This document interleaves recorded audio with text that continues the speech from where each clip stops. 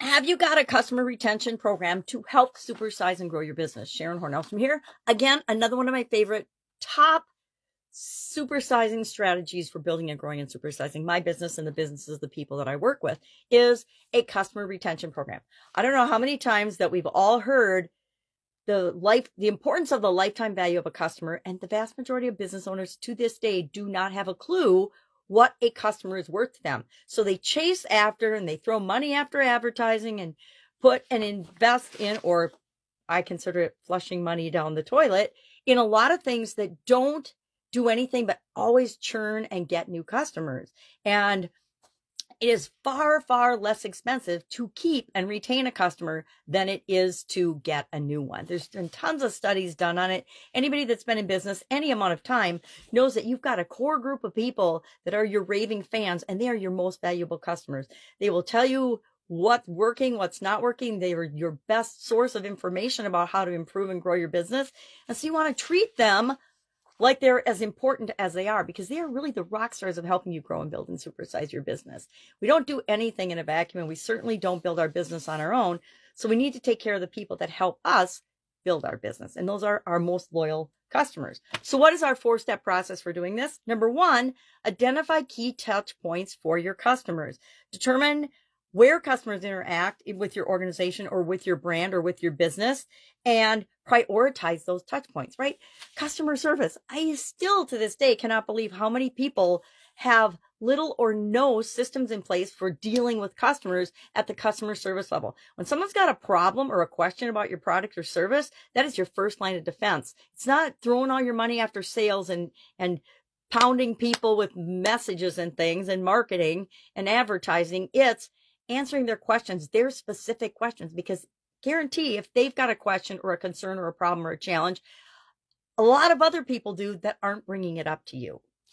So number 1, identify the key touch points. Number 2, create a loyalty program. Loyalty programs can be anything and everything that you want. Anything you can imagine has probably been some sort of a loyalty program. There's some big famous ones out there. They change over time because they get expensive for businesses, and they forget why they started them in the first place, is to reward the people that do business with them the most business, the most often, the most frequently, and stay with them the longest, etc. But we can create loyalty programs by developing incentives. We can have special offers. We can have rewards, VIP benefits for repeat customers, things like that. We're limited really only by our imagination, but we want the rewards to be something that's valuable to the customer, not necessarily to us and in our opinion, but what makes them feel important, valued, and is something that really benefits them. Step 3, personalize your communications. Nowadays, with the internet, there is no excuse for not personalizing our communications with our repeat customers, with our VIP customers, with our most loyal customers. It's as simple as setting up different email campaigns and email strategies, and you can preload and pre-do all that with technology that's available for very inexpensively these days. But we want to tailor those, and we also want to remember that one of the things that we can do that's really easy is to provide exclusive offers just for the different groups of people and different groups of customers that we have.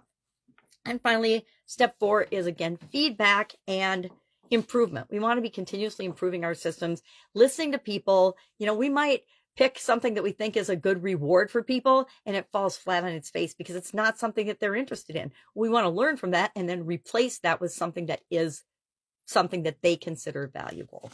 So that's our 4-step simple strategy for today. Share in the comments below if you have got a loyalty program, if you've used it, things that you've used in the past that worked, or share the things that didn't work, right? So that we can learn from one another's mistakes. And again, keep in mind, strategies always have to be tailored to your business, who you are, your goals and values, mission, purpose, principles, etc., and how you want to make the world a better place. All right, that's our 6th strategy for today. Any questions, hit me up. Otherwise, I will be with you tomorrow with number 7 of our top 20 supersizing your business strategies. Have a great day.